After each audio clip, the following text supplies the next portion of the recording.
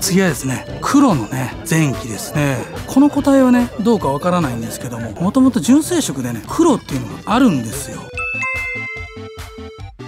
ね。その個体なのかもわかんないですよね。黒の30ってねほとんど見ることがないんでね、非常に珍しいですよね。ちょっと見ていきましょうね。アルミはね渡辺でしょうかね、8本スポークですよね。ゴールドにね塗装されてるんでね、この RS ターボにね合わせた感じにねされてるんでしょうね。こういうタイプのねリアスポイラー、これ純正なんかどうかっていうのはちょっと僕わかんないんですけども、リアはね前期のテールなんですけども、実は個体はね後期なんですよ。っていうのはね、このエアロとかね室内の内装、これ多分ね後期だと思うんですけどもね、シートは前期で、内張りは違いますね。これメーターが前期だったですね。前期ですね。すいません。知ったかしてしまいましたね。またね。これ前期。はい、広告審査機構です。事実と違う誇大な表現など広告の苦情問い合わせはJALOまでどうぞ。内張りだけね後期仕様にされてるんでしょうね。非常にね黒が珍しい前期のスカイラインでしたね。ここにですね非常に珍しいね30がありますね。っていうのはね、これバンなんですね。30のバンなんですよ。まずねこのヘッドライトがね形がね違うじゃないですか。丸になってますよね。で丸のヘッドライトにねこのグリルの感じもね全然違いますよね。でインパルですね。アルミはインパル、これねスカイライン TI ってやつなんですね。バンのタイプはね、これねでもねバンなんですけどもね、これしっかり車ゴタンにされててね、このねインパルがね非常にかっこいい感じでね収まってると思いますよ。でねこれ純正色なんでしょうかね、このなんていうブラウンなんでしょうかね。非常に珍しい色ですよね。でこのミラーもねこれが純正なのかどうなのかっていうのはちょっと分かんないんですけど、非常に珍しいミラーですよね。室内はねもうすでに変えられてるんでしょうけど、各種メーターもね付けられててねレーシングな感じに仕上がってますよね。バンでもねこういう風に車庫端にしてねアルミをねインパルにするとねここまで決まりますよというね感じでしたね。こちらもですねスカイラインのバンですね。これねこの丸めはバンですね。先ほどね取材させてもらったねこのバンの横にもね白のバンがね止まってますね。これもねノーマルを維持されてますよね。この鉄鎮はね、30純正のものなんですけども、アルミのね外側にリングがついてるじゃないですか。これがね純正でねこういうリングがあったんですよね。でホイールキャップもあるらしいんですけどもね、これはねあえてねつけてないと。でもこの鉄鎮の感じがねこのバンには似合うじゃないですか。もともとバンっていうのはね働く車なんでね、この感じがね非常にマッチしていると思いますよ。それでねこれもともとフェンダーミラーだったんでしょうかね。フェンダーミラーだったのをドアミラー仕様にしてるというか、このオーナーさんの車ねオプションでね取材されたというね実は有名な車だったんですけども、驚いたことにねこれ平成2年式1990年式らしいんですよ。1992年って言ったらねもう時代はもう R32 のねスカイラインの時代なんですけども、まだ30のこのバンがね売られてたというね、これが非常にね驚きですよね。だからねフェンダーミラーからドアミラーに変わってるのもねそういうオプションみたいなのがあったんでしょうね。これもねノーマルなんだけども車庫端にされててね非常にこれもね決まってますよね。で僕がねいいと思うのはやっぱりねこの鉄鎮ですよね。この鉄鎮がねバンにはいいんですよ。これがね非常にいい雰囲気をね醸し出してますよね。ステアリングはね一見純正に見えるんですけども RS の純正のステアリングをね付けられてるということで、よく見るとねこの窓の形もねなんかこんな感じになっててねちょっとおしゃれですよね。で1990年平成2年までね販売されてたというね非常に驚きのモデル、それがスカイラインバン30バン兄弟ね、どちらもね個性があってね僕はねかっこいいなと思うわけなんですよね。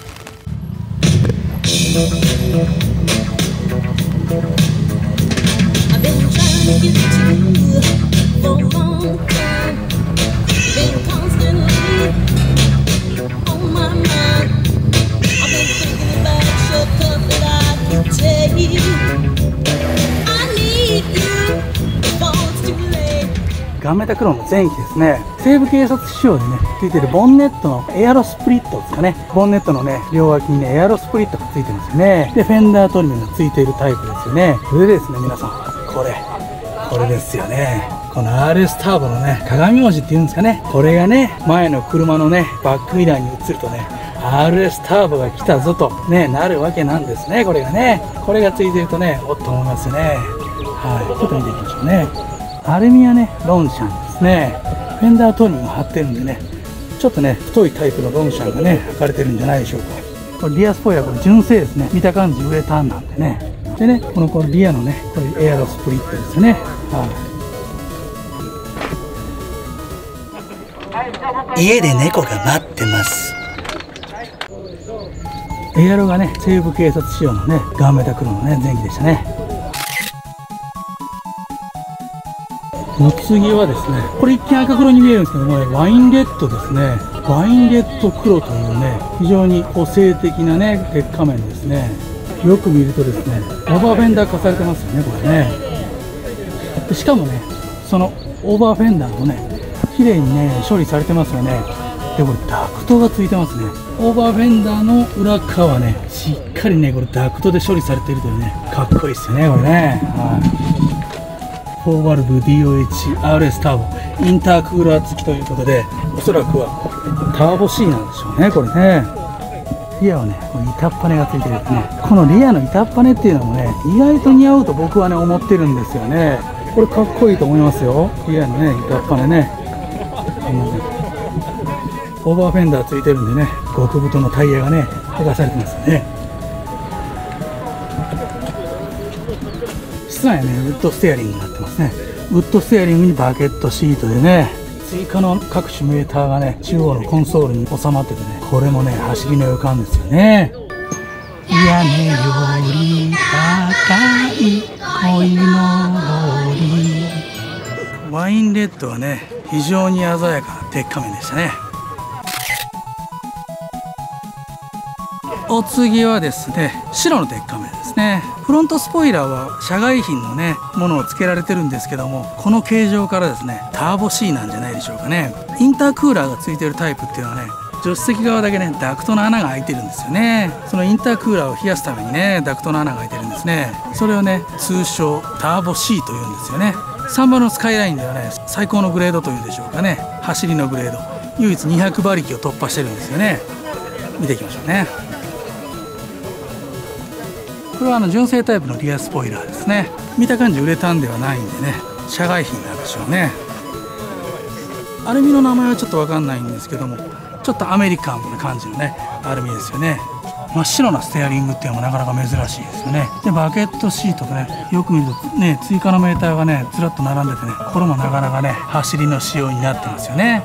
でもね、こういう釣りカーなんかね、これが80年代ですよね。きっちりね、車庫端にされてて、バランスのいいね、白の鉄仮面でしたね。こちらもね、白の鉄仮面、これもね、ターボ C ですね。これ純正のスポイラーでね、ターボ C はこういう感じでね、ダクトがついてるんですね。で、フォグランプもついていると。アルミはね、BBS ですね。この80年代のね、スカイラインでね、よくある仕様というんでしょうかね、定番ですよね。社外品のね、デュアルマフラーをね、付けられているということで、スカイラインのね、RS ターボのステッカーっていうのはね、いろんなタイプがあるんですよね。こういうタイプもあるということでね。ステアリングはナルディですね。ナルディで、このシートなんですけども、これなんか前期っぽいですよね。後期でこういうシートがあったかどうかっていうのはちょっと分かんないんですけども、前期っぽいシートがね、装着されてますよね。通称牙と呼ばれるね、ウォッシャーノズルがついたね、白の鉄仮面でしたね。はい、出ましたね。ブルーがね、非常に美しいね、青黒のね、鉄仮面ですね。こちらね、前回もね、参加されてかっこいいなと思ってね、この青色が非常にかっこいいなという印象のね、強いスカイラインなんですけども、で、あれこれ前回と違うところはですね、このスカイラインマークがね、ついてますね。これがね、オーナーさんのね、今回のポイントだということで伺いましたので、ね、紹介させてもらいます。でこのねブルーはかっこいいんですけども、このね鉄仮面がかっこいいのがねここなんですよね。皆さん見てください。この星のインパルですよ。この星のインパルがね非常にねかっこよく収まっているというね。見てください。つらつらまでねフェンダーギリギリまでね収まってるね。この星のインパルですよね。これがかっこいいんですよね。星のインパルはね80年代の日産車に合いますよね。これねハーハーしてしまいますよね。でねよく見ればねダクトがついているね。ダクトがついている鉄仮面でしたね。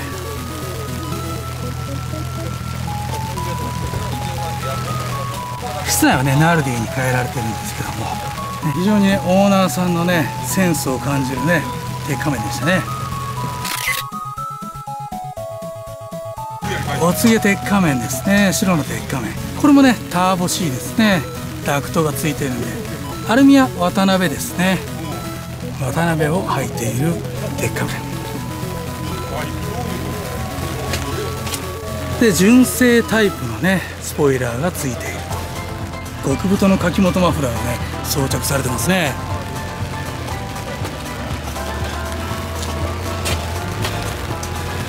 で室内はナルディですね。これも赤黒のノーマルのねシートですね。ノーマルでも十分かっこいいんですよね。はい、お次は前期ですね。ガンメタ黒の前期、フェンダーミラーになってるんでね、前期でも最初の方のね個体になりますよね。アルミはねエクイップでしょうね。これ多分当時物のエクイップじゃないんでしょうかね。非常に珍しいですよこれ。フォードアなんですけども、しっかりね車庫端にされててね、タイヤとねフェンダーの感じ見てください。バッチリ決まってますよね。かっこいいと思いますよこれ。はい、この感じ僕好きですね。このタイヤの感じね。雨でね中が見づらくなっちゃったんですけども、水中間のシフトノブがねいいですよね。さあ今オーナーさんのご厚意でですねエンジンルームを見せていただいてるんです。すごいっすねこれ。まずキャブ仕様にされてるんですね。ソレックスが飛び込んできますよね。それでですねこのタコ足、もうタコの足のようにね非常にかっこいいねこの湾曲したねエキゾースマニホールですよね。はい、フェンダーミラーがね非常にかっこいい前期のねスカイラインでしたね。お次は鉄仮面ですね。これはですね非常に珍しい仕様にされてますよ。というのはですねボンネットは前期なんですね。でグリル周りもね3本まではいかないけども2本のグリルで、これ前期っぽいような感じにしてありますよねこれね。非常にね新鮮ですよねこの感じね。僕初めて見ましたね。オーナーさんのセンスを感じるねグリル周りだと思いますよ。でグリルだけじゃなくてですねアルミはねマーク2なんですけども、車庫端がバッチリ決まっていますよねこれね。このね特にねこのリアの感じ、この感じをね見てくださいこれね。この感じですよね。もうツラッツラですよね。ツラッツラまで来ているこのマーク2ね。でねこの板っぱねっていうのがねまたねやんちゃっぷりがね際立ってかっこいいじゃないですかこれね。僕この感じ好きなんですよね。室内はね RS のねシートはこういう感じ、前期とよく似た感じになるんですね。何気にこういうラインとかもねかっこいいですよね。こういうのがねオーナーさんのセンスを感じますよね。後期プラス前期のハイブリッド仕様というんです。なんていうかねこのね鉄仮面のライトにね前期のグリルってね初めて見ましたけどね、非常にかっこいいですよねこれね。非常にオーナーさんのセンスを感じる1台でしたね。お隣がですね赤黒のね鉄仮面ですね。アルミの名前は分かんないんですけどもゴールドにされてるんで雰囲気は出てますよね。このフェンダーの部分は黒に塗装されてるんでしょうかね。フェンダートリムの部分もね黒に塗装されてて、フェンダートリムが貼ってる風にされてるんですよね。リアスポイラーと極太のねマフラーが装着されてますよね。でステアリングが変えられてて、でバケットシート、このバケットシートなんだけども赤黒に塗り分けられててね RSX のねモケットシート風にされてますよね。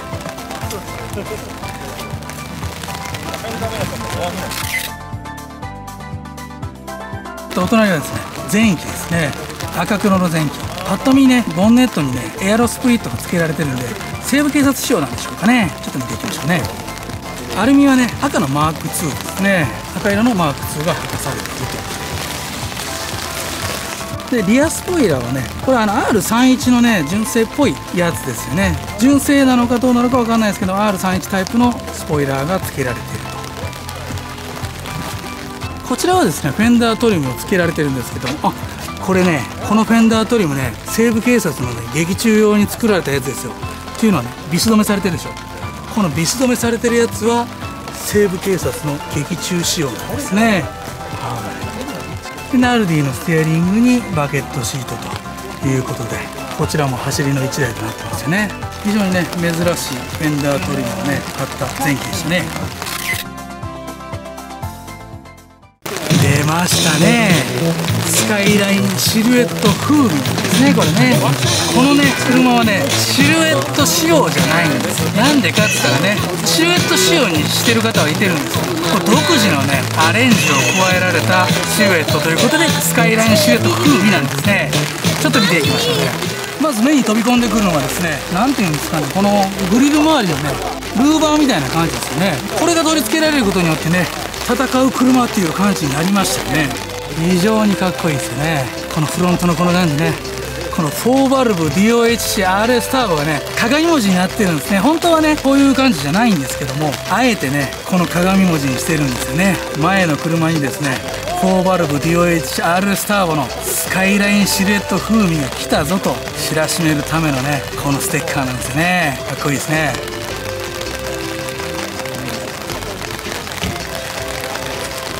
このねフロントスポイラーもねこれ実はねこういう社外品で売ってるわけじゃないんですよ。オーナーさんのオリジナルでねこういう風な感じに作ってもらったと、ね、いうことで、こういうところもね非常にねセンスを感じますよね。でこの車の一番の売りはやっぱこれですよ。このねド迫力のブリスターフェンダーですよね。見てください、このねド迫力のブリスターフェンダー、これですよね。このド迫力のブリスターフェンダーがねすごいんですよ。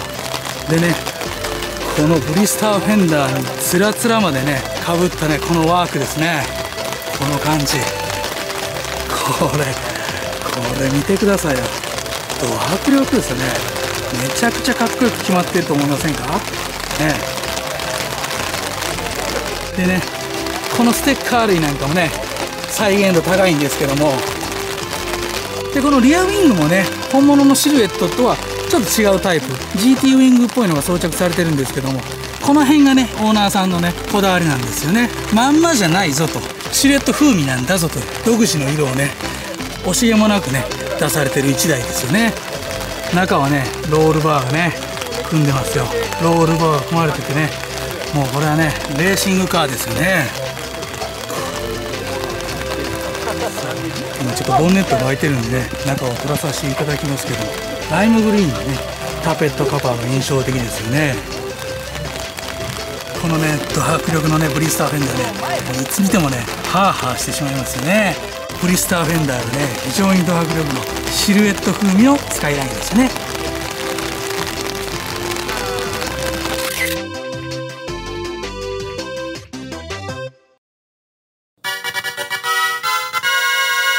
こちらにですねド迫力の鉄仮面がありますね。白の前期ですね。これかっこいいですよね。今回も来ましたね。前期の GT ですね。これね見てください、どうですかね。ピッカピカでしょこれ。出ましたね。